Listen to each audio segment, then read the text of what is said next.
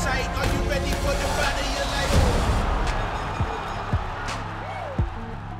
Hello there, warm welcome to Toe2Toe Extra. Very pleased to say that this week we are joined by three-belt world champion. We've got two of them here, Natasha Jonas. Tash, great to see you. Cheers, thank you. And your trainer, Joe Gallagher, distinguished trainer as well. Joe, welcome along. Cheers, thanks, Ed. We're going to talk about the potential matchups, aren't we, Tash, now? Let's talk about Claressa Shields first and foremost, who you said you weren't getting on with very much, but you are on better terms now. She congratulated you for the win over Decare. Yeah, she said they could give me a few nice comments. What do you make of this then against Savannah Marshall? How impressive was it? Yeah, the first 4 rounds was probably some... I actually didn't think she'd be able to keep this type of pace up. But, you know, Sav is getting out of the way of a few. But you can see, you know, she's not renowned for her power, but she's fast, she's quick, she's putting them shots in. You know, I think she felt a bit disrespected by people say she's not a big knockout artist, and so she was putting it in the rounds, but you can see she is getting caught, but she's taking them as well. And we all know what happens when Sav lands, and she took some of Sav's best shots. You're known for your speed. How would you circumnavigate her speed and range? Yeah, well, she is fast and is explosive, but she does just stand there as well.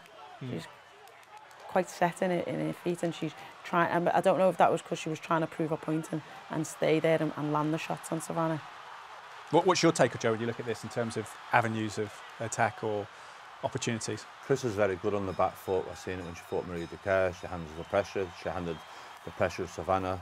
She rolls out of shots. She's got that bit of Philly shoulder roll going on as well, Mayweather-esque.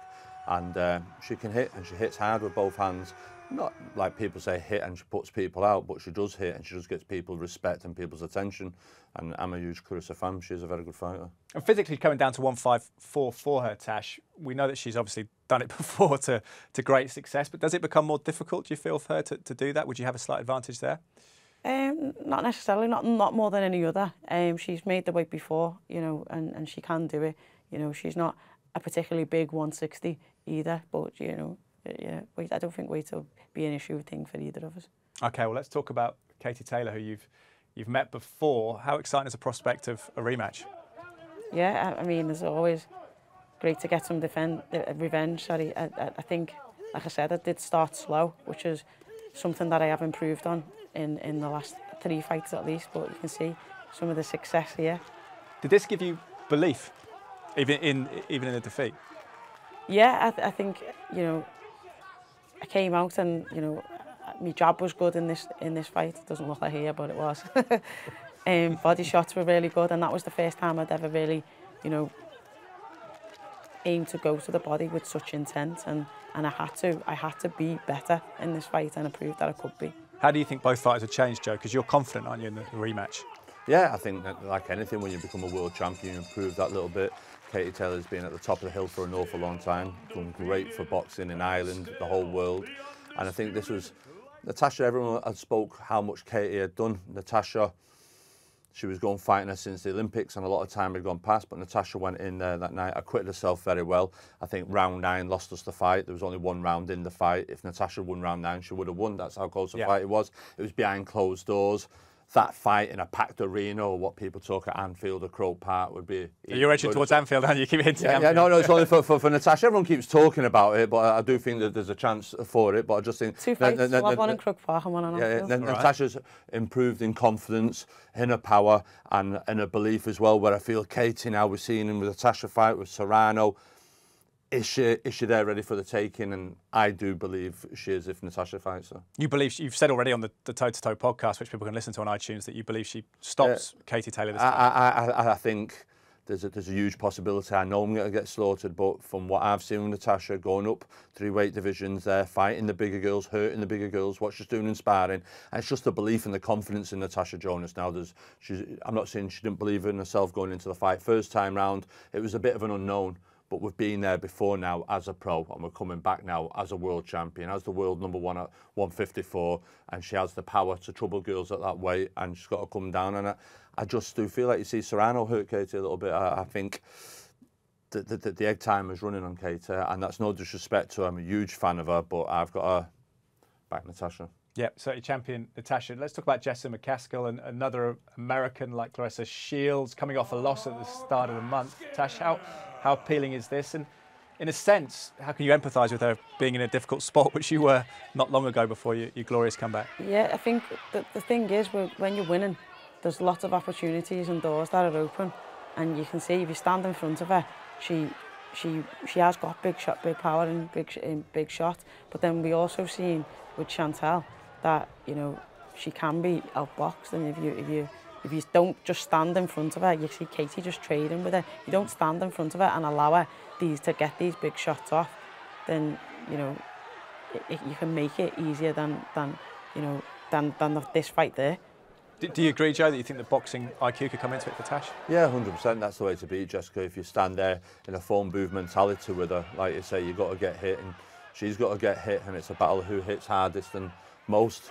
I do think you have to use your boxing. Although McCaskill at times, she has shown in some fights a good boxing IQ, but Chantal Cameron showed recently boxing on the back foot can beat her. But listen, she only knows one way, and that's forward, and you've seen that there with Katie, Chantal, and what we see here in these fights as well. She likes to fight. That'd be a good fight if it happened.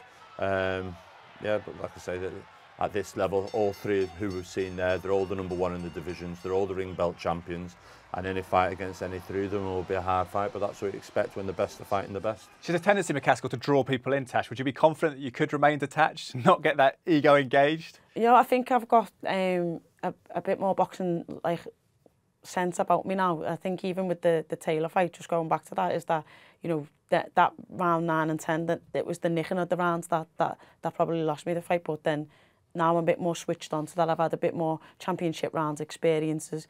So yeah, I think again with McCaskill, I've had a bit more experience to not be drawn in when you know, that's when playing into their hands. And I know for 100% facts that Joe would tell me at the end of the round. So she might draw me in for maybe you know, a minute or a minute 30 of a round, but I'm pretty sure the next round I won't be doing the same thing. We saw that against Marie-Eve Dicaire recently. Joe, we'll finish off with Tash's wish list, but what about you? Who do you want to see next? Listen, I've always said a couple of times this year with Natasha, do you fancy retiring, going out at the top? She puts so much into every camp. I don't know how she does it.